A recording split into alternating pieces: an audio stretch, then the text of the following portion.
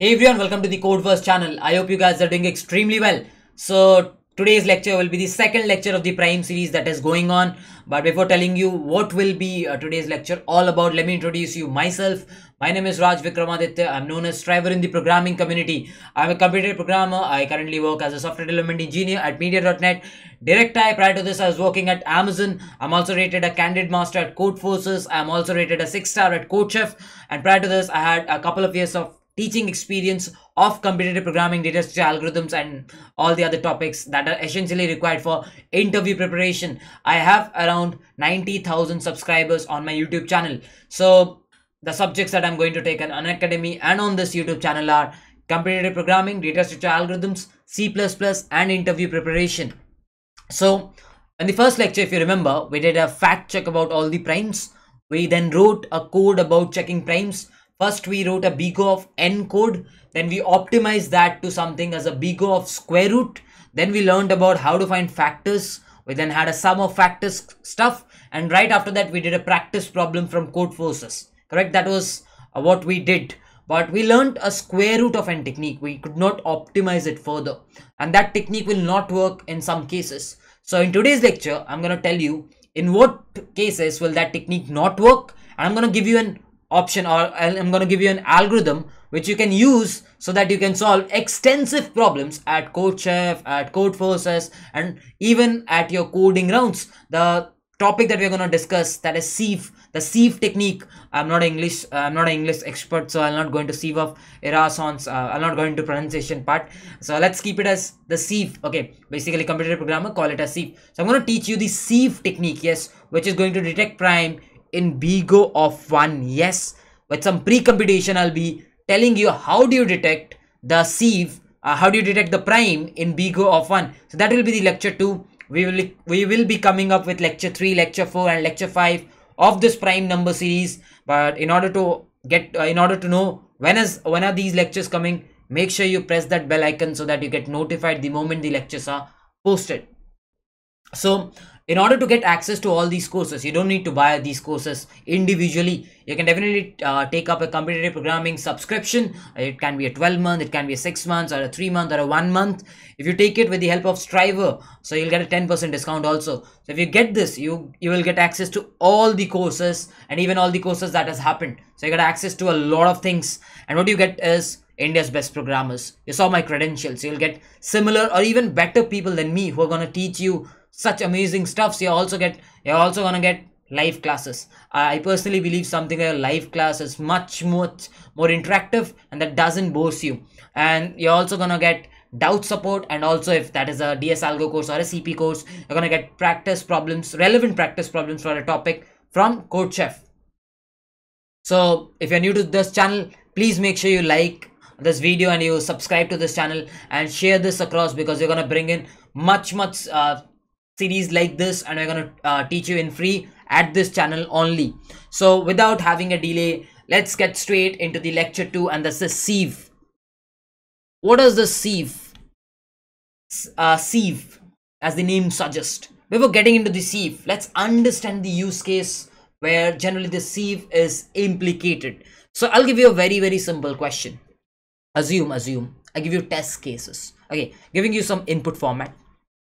So I'll give you an input format, and the input format states the first line contains test cases. Okay, right after that you will have T lines. Cool. So there are T lines. So the first line will contain an integer n. The second line will also contain an integer n. So all the T lines contains integer n, and the output should be having exactly T lines. Yes, the output should be having exactly T lines, and every line should say a yes or a no. Yes, every line should say a yes or a no. When do you say yes if it's a prime number? You say a no if it's not a prime number. That is what the question states. We're not over yet. Let's understand. For an example, I give you T as 3. Okay, test cases are 3. The first is, let's say 15. Then I give you something like 13. Then I give you something like 21. So you have to print. So there are 3 test cases. and there are 3 integers. So you have to print exactly 3 lines. Okay, you have to print exactly 3 lines. So the first line will say, is it a prime? Is 15 a prime? No, 15 is not a prime. So I'll be like, no, that's not a prime. Next, is 13 a prime? I'll be like, yes, it is a prime. So you'll say yes. Next you'll say, is 21 a prime? No. So you have to print, this should be your output. Yes, this should be at your output screen. So I hope you have majorly understood the question. Given t test cases, every test case contains a number, and you just need to tell us if a number is a prime or not. For every test case, you need to tell us. Now just quickly diving into the constraints part of this. So the constraint states t will be lesser than 10 to the power 5. Okay, and assume t is not 10 to the power 5. Let's assume t is 10 to the power 6. N will be somewhere around 10 to the power 6 only. Okay, that is what the constraints are. I'm saying t is 10 to the power 6 sorry, as well as n is 10 to the power 6. Now you need to figure out what will happen if you apply the method that I taught you on the first day. Okay, so we're gonna quickly write the code what we learned on the first day. Cool. So let's erase this code.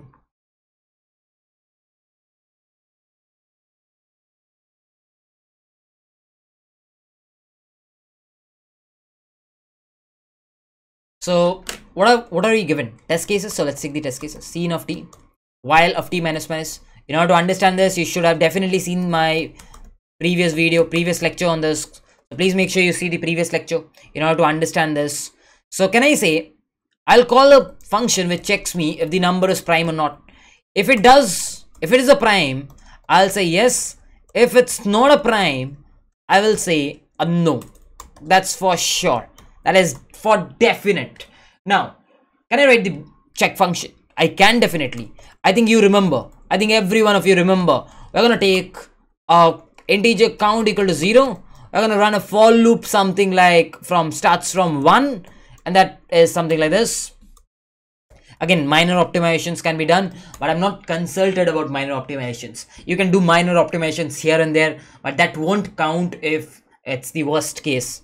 Remember? So always don't look for minor optimizations. Always look for major optimizations. Okay, that should be the funda.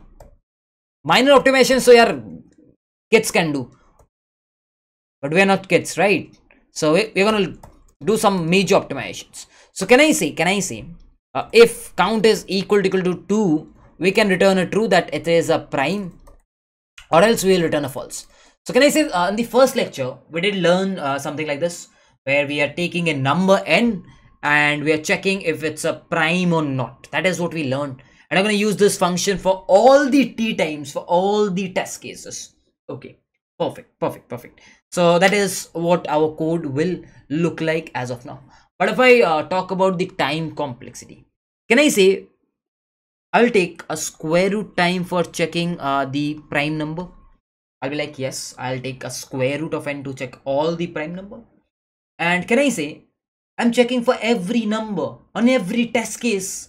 So can I say the time complexity will be t into square root of n, because for every test case there are t test cases. For every test case, take the n, check, take the n, check, take the n, check. So you're gonna do square root of n for every t line. Yes, so that's gonna be your big O of t into a square root of n complexity. At the worst case, what is the worst case? Worst case is when in your backend, when you submit the code in your backend, there is a test case which says, I'm gonna give you 10 to the power 6 test cases, not 3 test cases. Definitely not 3 test cases. On the backend, whenever you submit the code, they don't have small test cases. They have huge test cases. And they will have some test cases like, they'll give you 10 to the power 6, where they'll say that there are 10 to the power 6 test cases, and then they will give 10 to the power 6 numbers, and every number will be 10 to the power 6, or probably 10 to the power 6 minus 1 or minus 2, near about 10 to the power 6. Every number will be near about. So can I say the worst case will become then, my test case loop will run for 10 to the power 6, and the square root, if every number is near about 10 to the power 6, I'm not saying always 10 to the power 6, I'm saying somewhere near about. Can I say it will be square root of 10 to the power 6, which is 10 to the power 6 into square root of 10 to the power 6 is 10 to the power cube.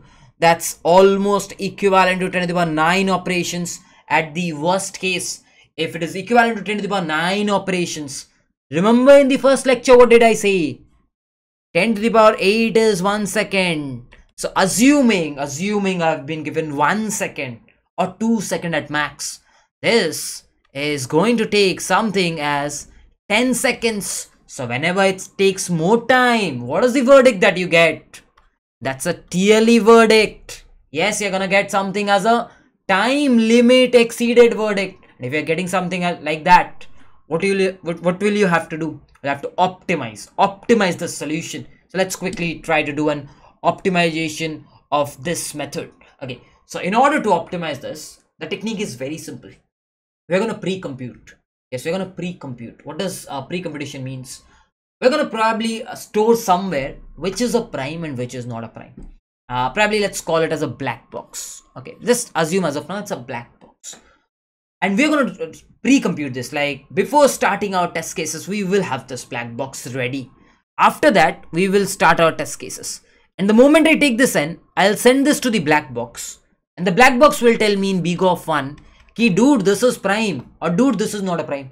So I want to compute this black box. I want to prepare this black box so that in my future, when I get an n, I can easily say this is a prime, this is not a prime, this is a prime, this is not a prime. In quick time, I don't have to run square root. So I need to design this black box so that I can pre-compute this black box, and when the test cases come, I can directly answer it. So that will be my logic behind this.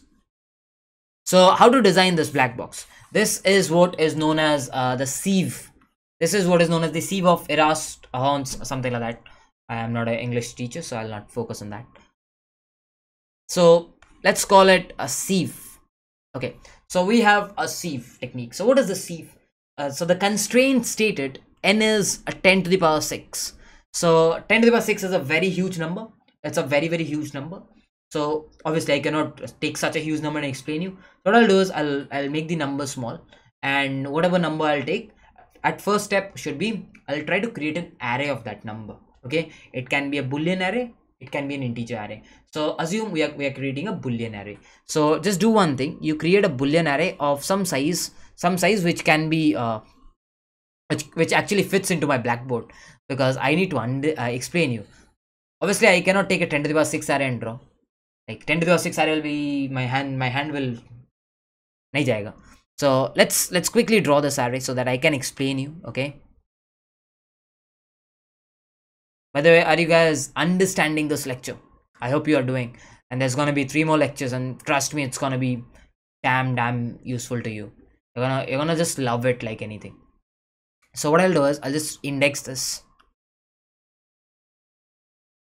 So don't like right after the video ends now, tell me in the chat comment section like which series do you want in the future. Don't tell me in the chat, live chat, it won't help me, because after the videos premiered I will not be able to see it. So please make sure you tell me in the chat, in the comment section, that which series do you want.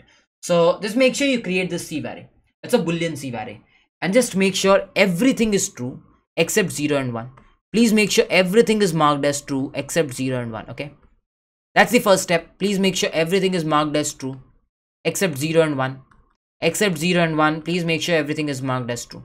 Okay, so I made sure everything is marked as true. I'll just create it till 26 so that, because I need to explain you something in future, not now. I'll create it till 20.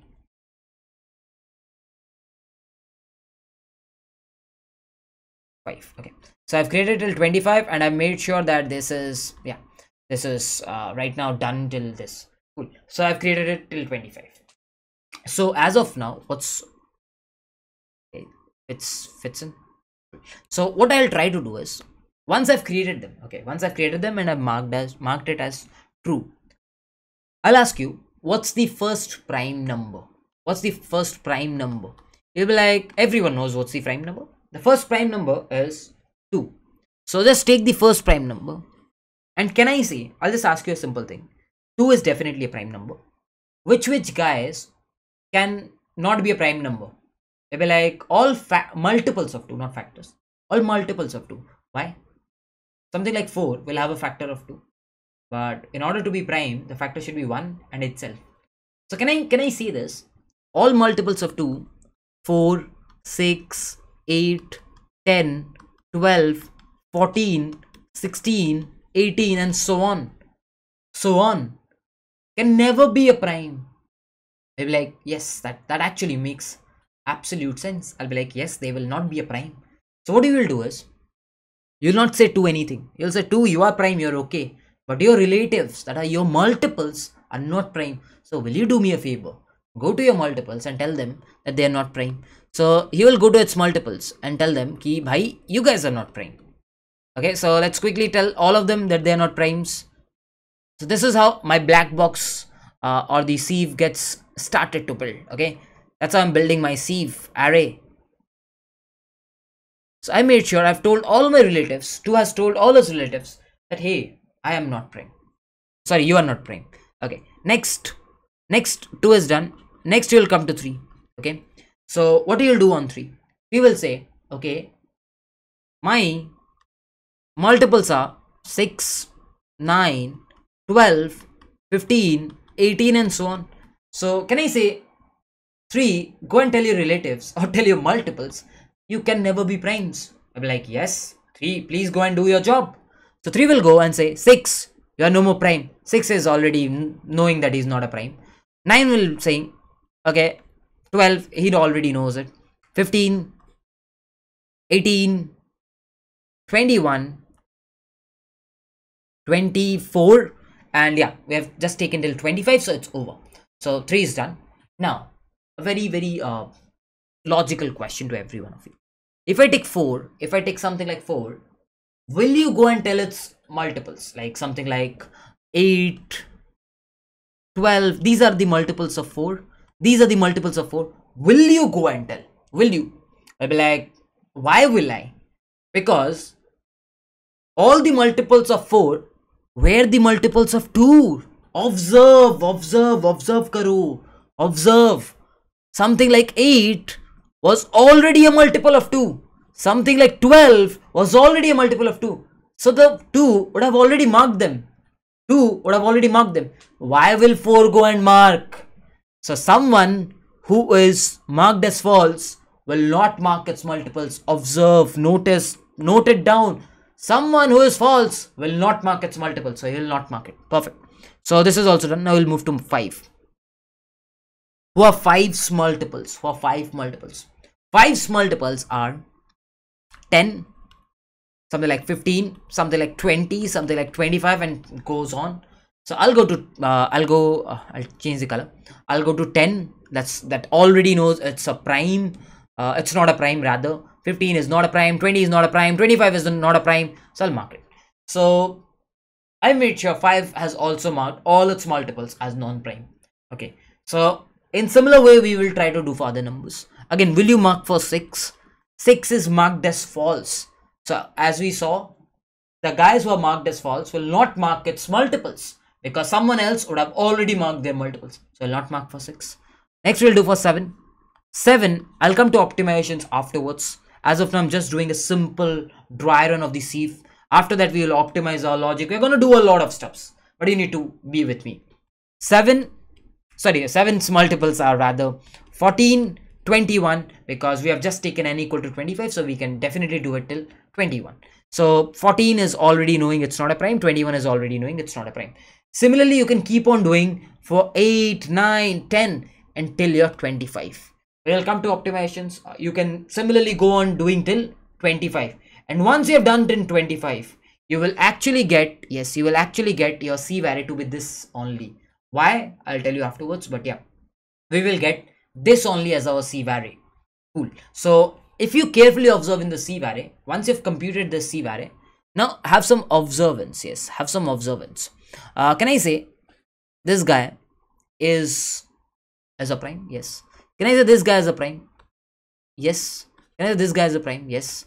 Can I say this guy is a prime? So that's already marked as true if you carefully observe. 7 is a prime, already marked as true. Something like 11 is a prime, marked as true. Something like 13 is a prime, marked as true. Something like 17 is a prime, marked as true. If you carefully observe, all the numbers that are prime are actually marked as true, and all the numbers that are not prime are actually marked as false. Perfect. I actually created the black box, which tells me if a number is prime or not. If someone says, is 14 a prime? You go to 14 and you see false. Someone says, is 19 a prime? You go to 19 and you see it's a true. So you actually created your black box that I was talking about. But is this black box efficient enough? We have to make this efficient. Yes, we have to make this efficient. So we will now try making this efficient. But before that, let's write the simple solver code of this. Right after that, we can try making this efficient. That will go on forever, right? But as of now, let's try to make a solver code of this so that we can optimize it. The first step is always writing the easy code, simple code. After that, we think of optimizations. We never ever start off thinking of optimizations. Okay. So what we will do is, we know one thing. We have to declare. So let's do one thing. Let's write it on over here. Okay, let's write it on a subline. So can I say one thing? I will require a boolean of sieve array. Perfect. And assume it's a 10 to the power 6. So just in order to maintain a safety, I've taken 10 to the power 6. Like I've taken the size to be this. Cool. And I can probably define it as int n equal to something like this. Okay, so I've defined sieve array. And as you all know, we have to create the sieve array initially. So we can call it as create sieve. Okay. And remember one thing, whenever you declare something globally, it automatically makes sure that everything is marked as 0. So now what I'll do is, as I said, I need to mark everything as true. Do you remember? The first step was marking everything as true. By the way, just a quick thought. If you can do it for n equal to 25, if you can do till n equal to 25, the logic, can you just expand it to something like 10 to the power 6? Just expand your logic to 10 to the power 6. If you can do till 25 and you can create the black box, expanding till 10 to the power 6 will work now. So that is why I took 25 so that I can explain you, and right after that we will expand our logic. Okay. So I equal to 2, and as of now, we'll just keep it as n and I plus plus. After that we will come to optimizations. Can I say I was actually marking everyone as true? So it's a boolean, so you can definitely mark it as true. So I have made sure that I've marked it as true. By the way, C++, Java guys, this thing will be exactly similar in C++ and Java. Like for loop to yaar in both of them are similar. So no need to worry. So I've marked for 1, 2 to n. Everything is true. Now what did you do? You started from something else, 2, and you went on till n. And whose multiples did you mark? For 2, you marked its multiples. For 3, you marked its multiples. For something like 5, you marked its multiples. So why did you not mark for 4? Why did you not mark for 6? Because they were marked false. Go back in your memory. They were marked as false. So can I say, if my sieve is only marked as true, then only I'll go and mark its multiples. Now, if I ask you a very simple question, which is the first multiple of any number I? Which is the first multiple of any number I? It'll be like 2 into I. Come on, if you don't understand this, I'll smash my head. 2 into I is the first multiple now. For a number like 2, 4 is the first multiple. Number like 3, 6 is the first multiple. For 5, 10 is the first multiple. 2 into I. Correct? So J will go on till n. How much will J increase? For number like 5, first multiple, 10, next, 15, next, 20, increase. How much increase? By the number itself, I.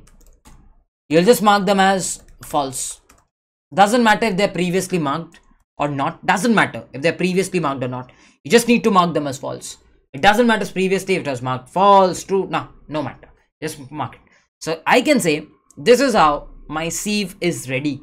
This will actually take a lot of complexity. Like I can see I have an n loop. Inside that I'm running one more something like a huge loop, that is. So obviously I cannot rely on this. I need to optimize this. So I'll come to the optimizations. Let's now come to the optimizations. Okay. So the first optimization that I can do is, the first optimization that I can think of is, so if I change the color to something like orange, probably I can do this optimizations at the first level. I'm marking for 2.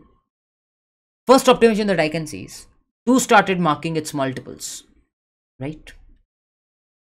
3, in case of 3, Don't you think it was useless to mark 6? Don't you think it was useless to mark 6? Indeed it was. Indeed it was. Why? Because 3 crossed 2. 3 crossed 2 is 6. And when you did for 2, 2 crossed 3 was 6. So 2 would have already marked 3. Sorry, 2 would have already marked 6. So it's useless to mark 6. Rather, I should start marking from 9. Because that's the first unmarked guy. That's the first unmarked guy. So I have to start from 9. Perfect. So let's quickly check out 5. For 5, this 10 was already marked. Why? Because 5 crossed 2. This 15 was already marked. Why? Because 5 crossed 3. This 20 would have been already marked. Why? Because 5 crossed 4, which is nothing but 5 crossed 2 crossed 2. And this is again 10 crossed 2. So 2 would have already marked 20. 2 would have already marked 20. So where should you start off from? You should start off from 25. Do you see a pattern? For any number I, you should start off with I into I. Because I into 2 would have already been marked by 2. I into 3 would have already been marked by 3. I into 4 would have already been marked by 2. Similarly, so on till I into I minus 1 would have already been marked by I minus 1. So you should start off from I into I rather than starting from 2 into I. Understood? I hope you have understood, right? So where will I start marking from? I into I. That's the first optimization that you generally do. That's the first optimization that you generally do. Okay, so I've done the first optimization. What about the next optimization? Let's come to the next optimization. So we'll take some other color. Probably we'll take, I don't think we have a lot of colors. So let's take this white only. So do you observe something? If the number was 25 and my inner loop was starting something like this, j equal to I into I. That was where my inner loop was starting, if you know. J lesser than equal to n and j plus plus. That is how my inner loop was starting, correct? So just in case of when you reach 6 in this case, when I is 6, when the external loop is 6. So what will be this value? J will become 6 into 6, 36. This will become j lesser than 25. Will this loop any day run? No. If you take 7, the inner loop will start from 7 into 7. If you take 8, the inner loop will start from 8 into 8. If you take 9, the inner loop actually starts from 9 into 9. If you take 10, the inner loop actually starts from 10 into 10. If you take 11, the inner loop actually starts from 11 crossed 11. So hypothetically thinking, there is absolutely no need of going beyond 5. Why? Because 5 crossed 5 is 25. Or if I apply reverse logic, can I say there is absolutely no need to go anywhere beyond 25, square root of 25. The I loop can run till only square root of 25, because the next loop is j equal to I into I. Because anything greater than square root of 25 will make sure that this loop doesn't run. So can I do a single more optimization, and can I say this will be running till square root of I? Like if I just do till 5 in our 25 case, and in our case of n, if I just do till square root of n, my job should be done. Indeed, everyone is agreeing on this. Is everyone agreeing? Obviously. So I can just go on till square root of I. And if I do this, yes, if I do this, the outer loop is running for square root, but the inner loop is somewhere like, it's not accurate. You cannot accurately guess the inner loop because the inner loop is running for multiples. So you accurately cannot guess it.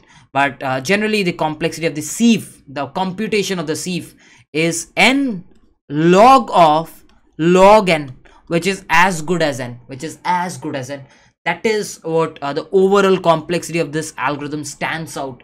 That's what the overall complexity of these two loops are.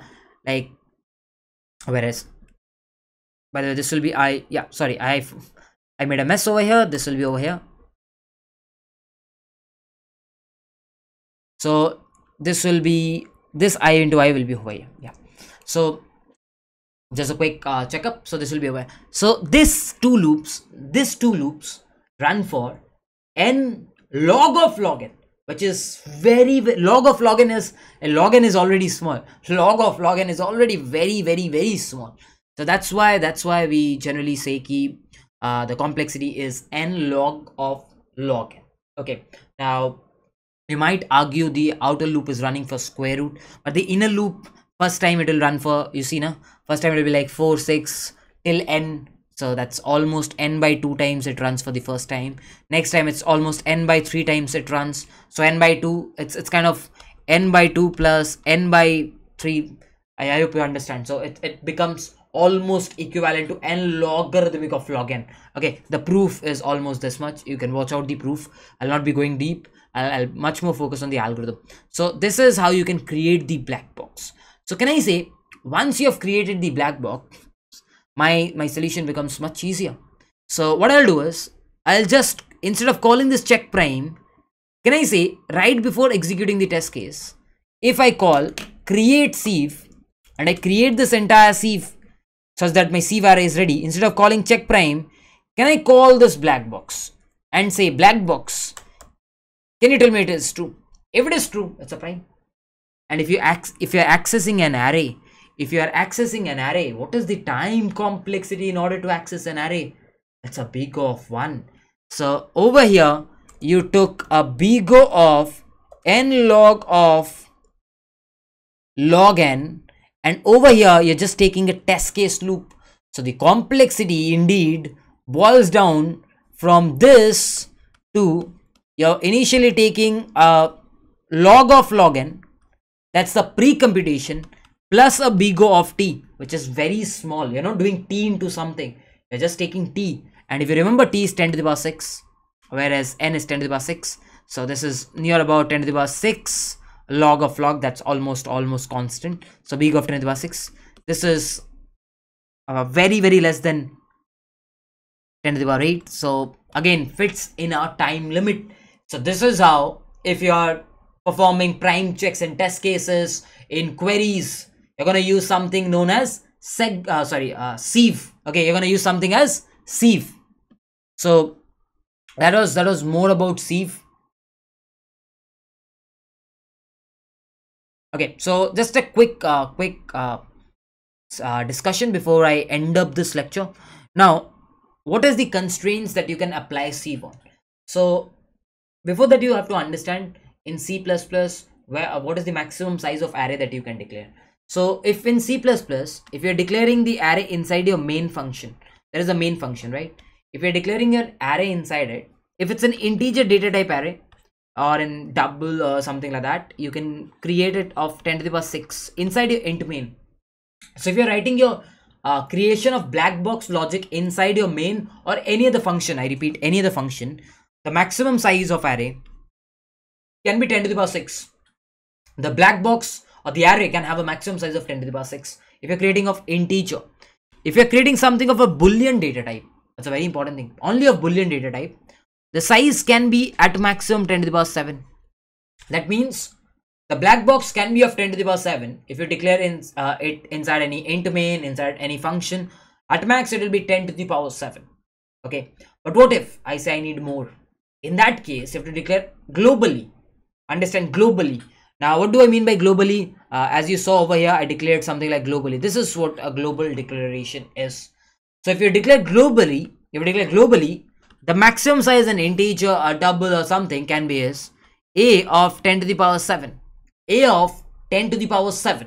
And the maximum size of Boolean, will be a of 10 to the power 8. That's what the integer and Boolean will be. So if the constraints are still near about 10 to the power 8, what will you prefer? You obviously cannot do this. Which one will you can do? You have to declare globally and the Boolean. Integer, if you do integer, it will be 1 0. But in case of integer, you cannot have 10 to the power 8. So just make sure, according to the constraints, you decide where to declare, whether you want to do everything inside the main, outside the global, globally, or wherever you want to decide what is the maximum size that you want to declare. Make sure according to the constraints you decide. Like over here, the constraints were stating n is 10 to the power 6. So I could have done it inside the main. I did it globally, but I could have done inside the main, inside the function. That was my choice. So please make sure the constraints, you apply constraints according to your choice. So guys, I hope you have understood the entire Sieve logic. So just in case you did, please make sure you like this video, and if you're new to our channel, make sure you subscribe to this, because the next lecture will be coming very soon, and in order to know when it will be coming, you need to make sure that the bell icon is pressed. Now over here we did learn about Sieve. In the next lecture we will be discussing some practice problems on the concept that we did learn today. So guys, let's meet in the next lecture. Bye bye, take care, stay home, stay safe.